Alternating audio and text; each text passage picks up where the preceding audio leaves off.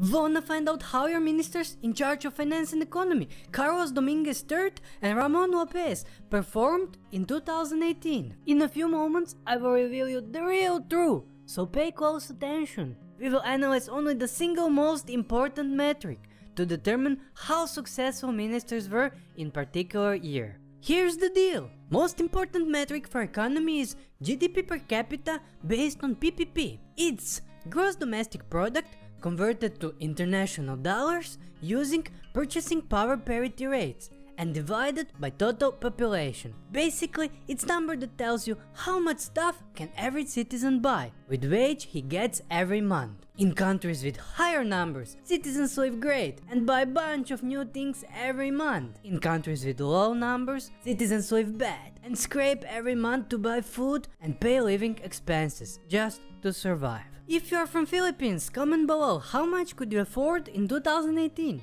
and were you satisfied with that? Now, our data source will be IMF's GDP per capita based on PPP rankings report. IMF stands for International Monetary Fund. We will analyze two main factors: position in 2018 GDP per capita based on PPP rankings and change in rankings. Based on those factors, all ministers get grades. Grades are phenomenal, which is the best, amazing, excellent, great, good, then fair, which is neutral, mediocre, poor, bad, awful, and abysmal, which is the worst. If country dropped ranking from last year, ministers can get positive grade. Is that clear? And now, are you ready? Philippines ministers in charge of finance and economy, Carlos Dominguez III and Ramon Lopez, in 2018 performed, drumroll, wait for it, good. You can best visualize it by seeing how high this red arrow is.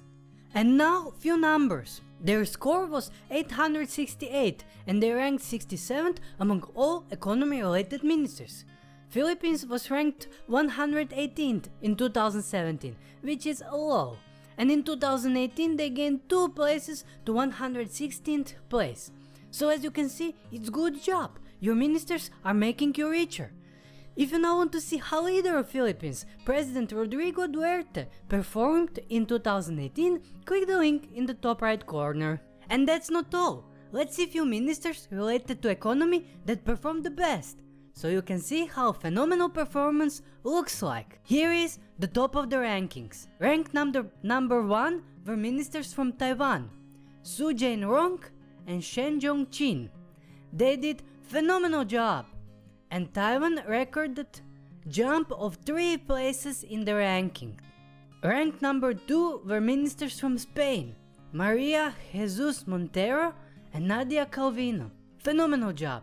Spain also jumped 3 places in the rankings. Ranked number 3 were ministers from China, Liu Kun and Zhong Shan. And although China ranks a little bit lower than Taiwan and Spain, in 2018 they leaped 4 places from 81st to 77th.